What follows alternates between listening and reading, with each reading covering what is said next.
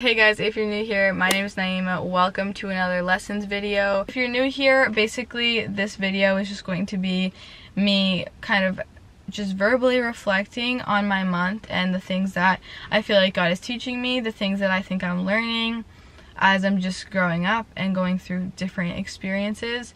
And my hope is just to offer up some vulnerability and some authenticity for like you to see a deeper, like kind of like you can see like my vlogs and you can see like my Instagram posts and you can see like my happy moments, but there's also so much going behind the scenes, and it's also so important to just be able to talk about like what the Lord is doing and how he is moving, just so that we can be encouraged. And I would just encourage you to just definitely reflect on your months, because I feel like until you kind of start writing down like what you feel like God is teaching you and like different lessons you're learning, you don't really realize how much you're learning and how much you're growing and how much he's working. And like, I'm not saying like you have to write down things, but that's just kind of like whatever. That's just like a long ramble.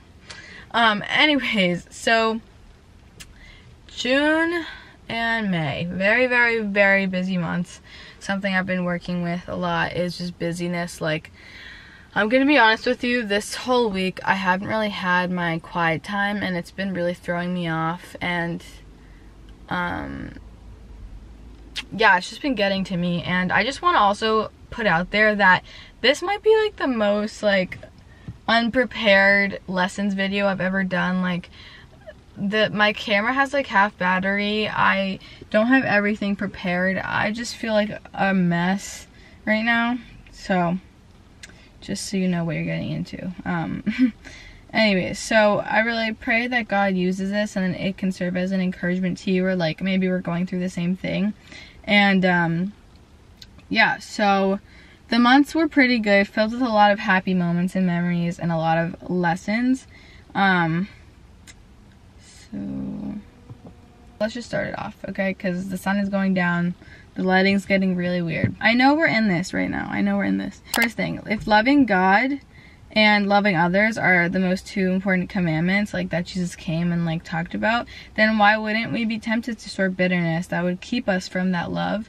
And I just feel like it's interesting to like think of things like that. For example, like if God calls us to like purity, then it makes sense that like we feel like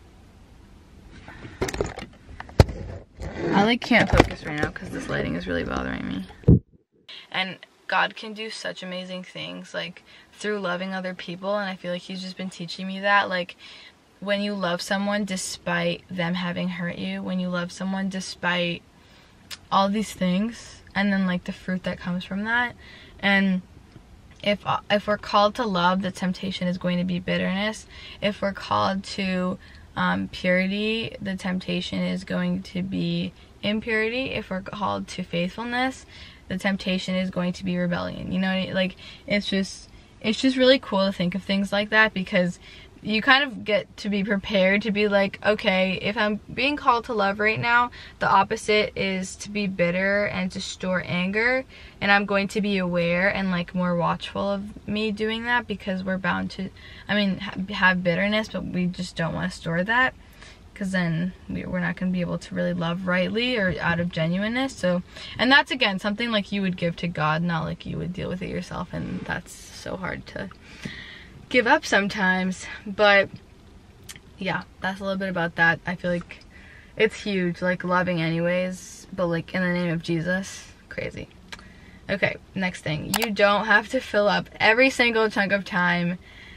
You should leave space to like walk slow sometimes and rest and stretch and enjoy life and just live your life, and just like enjoy the moment. And it's like cheesy, but I mean it's what I'm learning right now. And I just have these moments where I get like a little bit burnt out. I used to get so burnt out, like to the point where I would need full-on recovery days just in my bed doing nothing, because I actually could not feel my body and I could not function because I was so like emotionally drained, physically drained, just like burnt out. And so I've definitely, it's been a process that like God has been walking with me through. or I've been walking with God through. And yeah, so I feel like sometimes I just get really tired, and I am just like, in my nature, it's like I'm a fast walker. Like, we're going somewhere, why are we going slow? If someone's driving just the speed limit, I get upset. So like, that's like, keep in mind that's where I'm coming from. And so like, it's okay to like, don't walk like you have a purpose. Like, just like aimlessly stroll the mall. Like, you don't need to like be so uptight, girl. I need to tell that to myself. Because like, it's great to have a mission and to be driven, but like, you need to have those rest days. You need to have those days where like you go and maybe get your nails done, or you go get a coffee, and it's not that you're power walking. It's not that you're trying to rush in your rest. You're enjoying your rest and you're savoring your rest so that you can go and do your work. Don't be so quick to speak, and don't speak on your own authority. This kind of goes along with something I wrote down for June also, which is, if you don't have anything to say, don't say it. And I think I'm naturally like a convo filler. Like, if no one's talking, I'll oftentimes just, I've noticed that I just jump in and I'm just like, I try to fill this space and I try to make people feel comfortable. And while that's not a bad thing, I don't need to say everything that comes to my mind. I don't need to like, I think that's very unwise to do that. And Cam, who's my boyfriend, if you don't know, he is so slow to speak, and he's just very wise in like what he puts out. And I think I've just been learning from him, like, I don't know, like, I don't have to fill every second of time I have with someone with a conversation, and I don't have to like be super chatty about it. Like, I can just live my life. And like, if there's moments of silence, like, that's beautiful. It's okay. There can be moments of silence. You don't have to just talk. Okay, so this is huge, and this is something like really big, and I think that it's just a bigger theme that I want to keep fresh on my mind. And it's, keep your flesh from being satisfied to allow God space and time to satisfy areas of your heart. Because sometimes I feel like gratifying your flesh can look like so many different things. And it's kind of like when you gratify your flesh, and when you just kind of listen to that little voice that tells you to like go against God, it's kind of like scratching an itch almost. And it's like, finally, like, I feel better. And it's like, when you don't do that, and when you don't satisfy your flesh, you kind of feel like a little bit hungry. You feel like something's like, maybe you feel like a little restless because you're not doing something that like maybe your body's asking you to do, or you feel like you want to do, but it's not in alignment with God. That space of like not being satisfied in whatever you want to do in the moment, I feel like is room for God to move in, and for him to work, and like,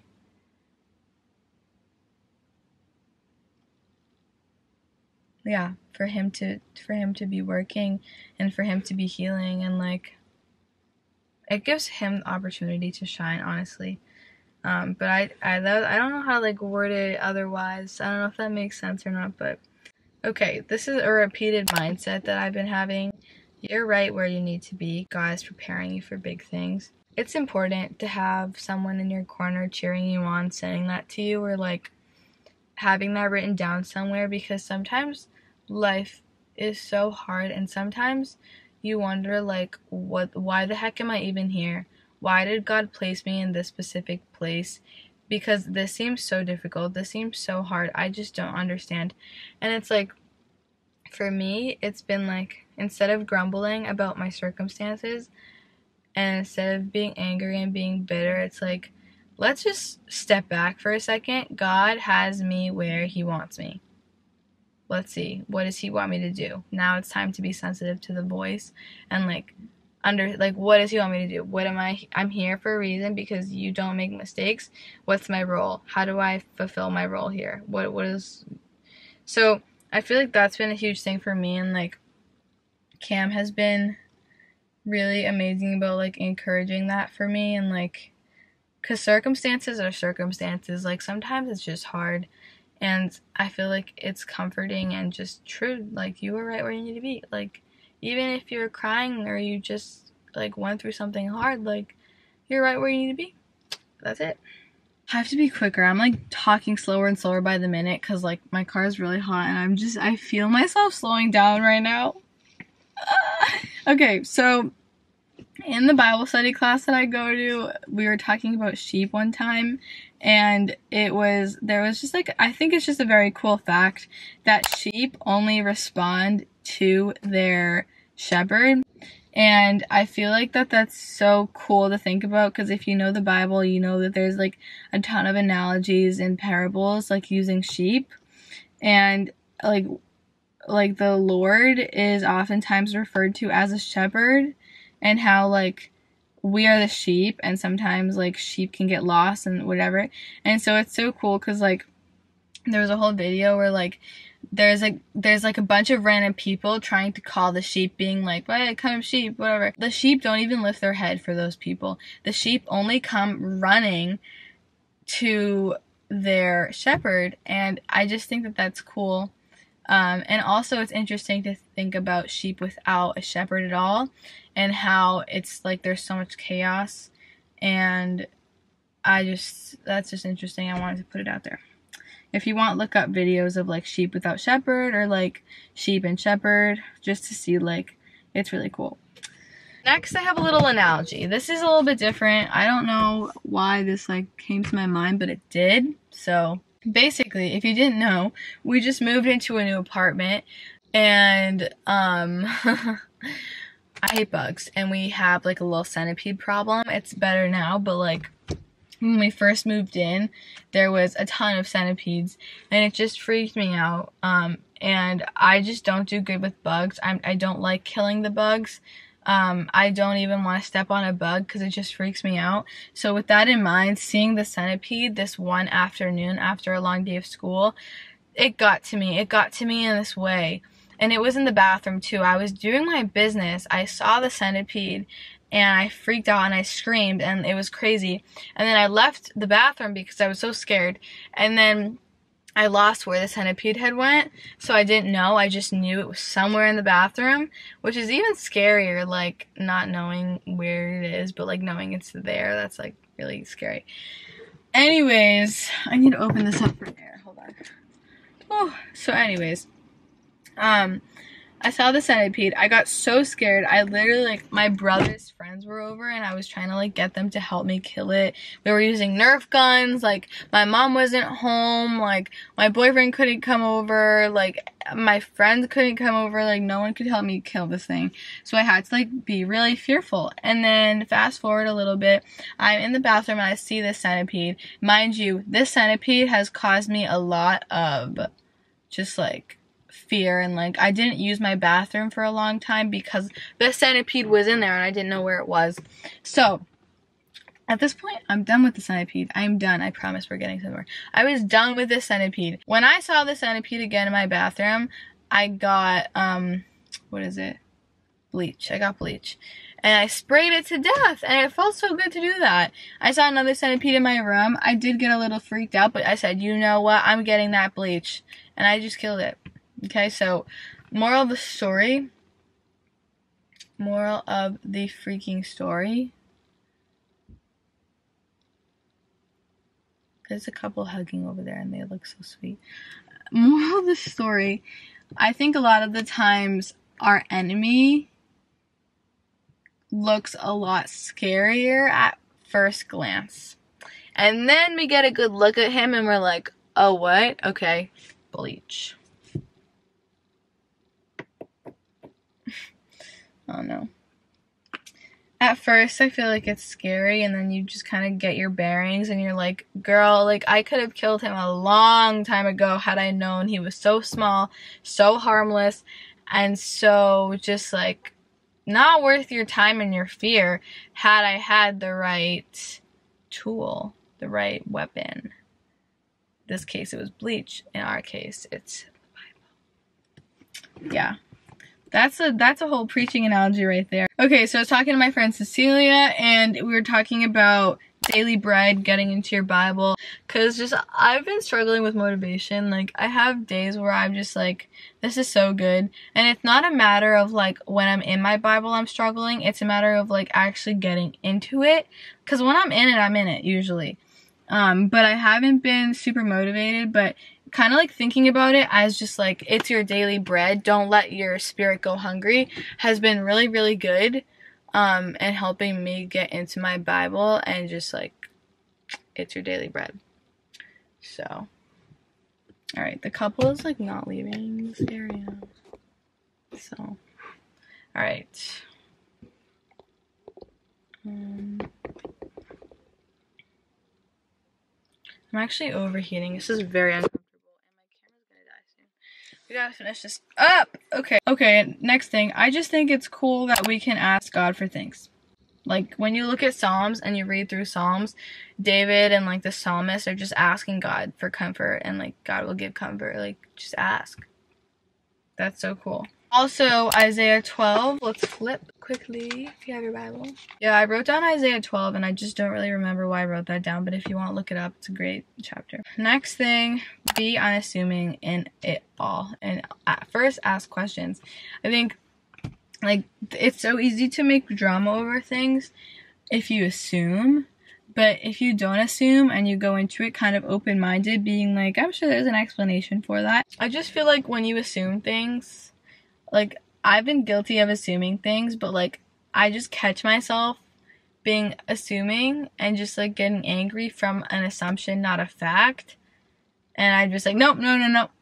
We don't get angry about assumptions. We can get angry about facts, maybe, but like, assumptions, we need to find out the details before we have emotions about this. So I think that's been something for me. Also, I think this is the last thing. Fight for friendships as seasons change. I think that, like, having a boyfriend definitely, like, changes the dynamics of your time, and in, like, the best ways. Like, having a boy, like, it's not that, oh, you have a boyfriend, so sad, you don't have time to do anything. I'm not saying it like that. I'm just saying that, like, you just have to learn how to manage your time differently. And, like, your friends start to get boyfriends, and then it's, like, this whole thing. And so I feel like it's interesting because your friendships, like, change, and they're bound to change, and that's beautiful, and, like, kind of sad in a way. Like, you kind of, like, miss, like, when, like, the girlfriends only had, like, the other girlfriends, and, like, that's all it was, and you guys went to each other about everything. But also, like, your friendships change, and I think that as you grow up, and as, like, other friends get involved, or like a boyfriend gets involved in a friend group, or like with a girl in your friend group, it's like hard sometimes to navigate like that friendship. But I think that it's just worth acknowledging, and like I just did this today, like it's worth acknowledging that like friendships change as you get older, and that's okay. You're not gonna stay like talking to your bestie every single day. Like, they're usually, like, it doesn't happen like that, and you just gotta stay in it. I feel like with a lot of communication between friends, it can be fine, and like you guys can have a beautiful relationship. And I think sometimes the temptation is to just like give up on a friendship when it feels like just like really complicated. But that's just something that I've been trying to do, like really fight for my friendships and just treasure my friendships, and like enjoy my time as a teenager right now, and like spend time with my friends, like not getting too caught up in anything.